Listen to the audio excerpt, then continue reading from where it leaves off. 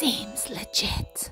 Hello Legitimates and welcome back to my channel. Today I thought I'd play with my infrared laser on the xtool machine and laser a bunch of my scissors. So I have done a bunch of very cool designs. This was my first one, so it is a bit crooked because I didn't think. I lined it up with the top and not the actual scissors, and they're on an angle, so that didn't really work. But if I hide the swear word, it does actually say stuff. I just thought it'd be funny to write that. Here's the non-swearing version. It's just got the little words up the top because I wasn't sure if I wanted on this end or that end, so this time I did it that end. And then we get slightly more dramatic. So once I worked out that I could do it and it's all going to work well, I took my zigzag scissors and I have put on this kind of cool repeat design, which looks really kind of cute from afar, but if you get up close, it's actually little tiny skulls. So I thought that was very, very cool.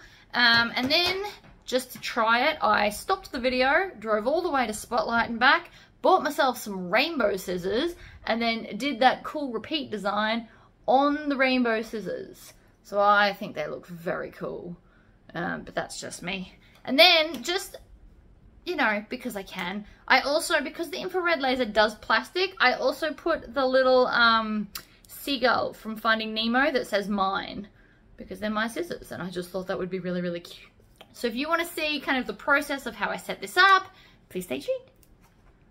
So today we will need some scissors or metal things to laser engrave. I'm going to use the infrared laser, but because it's stainless steel, I could have used both.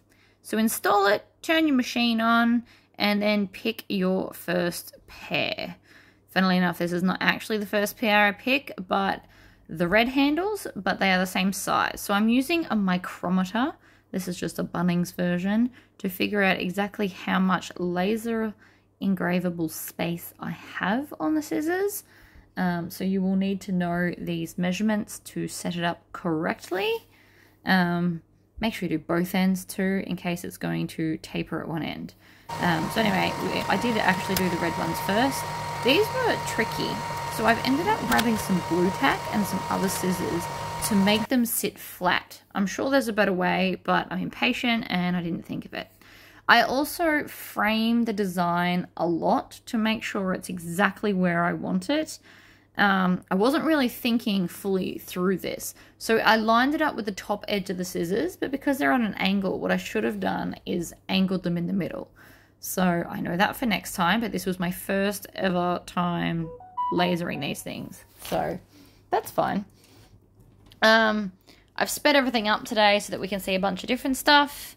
And then I'm going to use some alcohol to wipe them off. Once I was confident that I did the first one, and yes, I probably should have practiced more, but I'm now like, right, let's do something dramatic. So I got a damask skull design off Google, and then I just repeated it and lined it all up in Lightburn.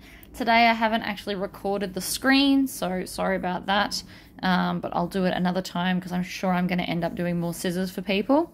So the only thing I didn't do here that I probably should have is optimize the cut design. So it would cut like a little laser a little bit and then it'd move too far away. So it's not actually just going back and forth like the normal fills, it's jumping everywhere, which does actually make the laser take longer.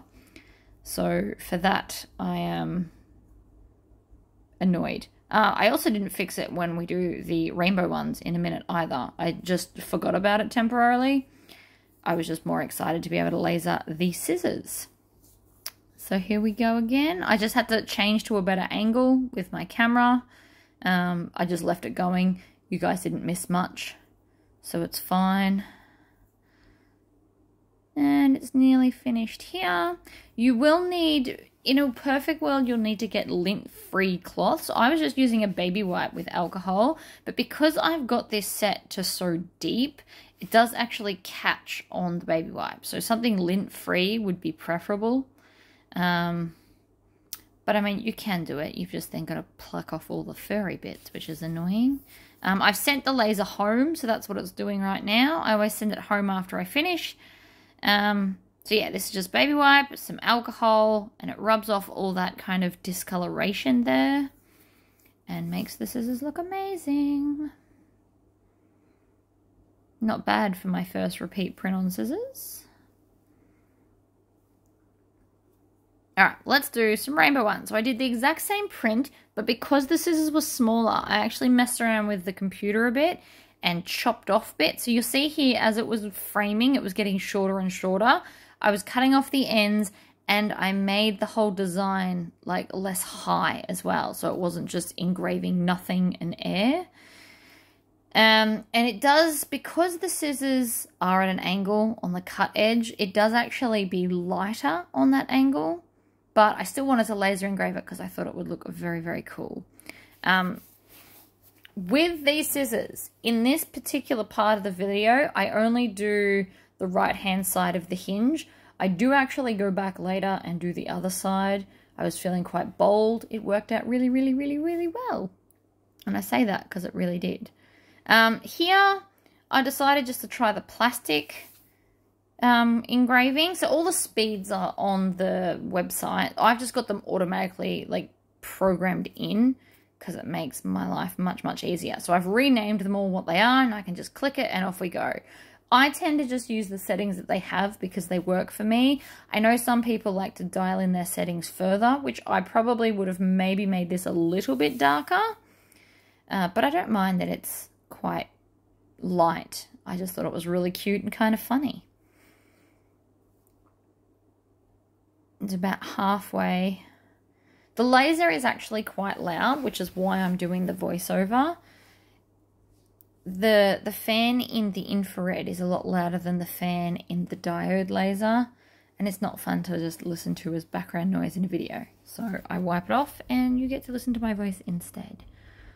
You'll see in a minute it'll start doing the bubble where it says mine at the same time. So this one I set up correctly where it's going to just do it line by line instead of jumping all over the spot.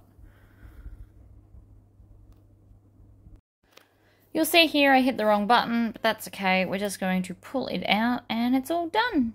Very cute.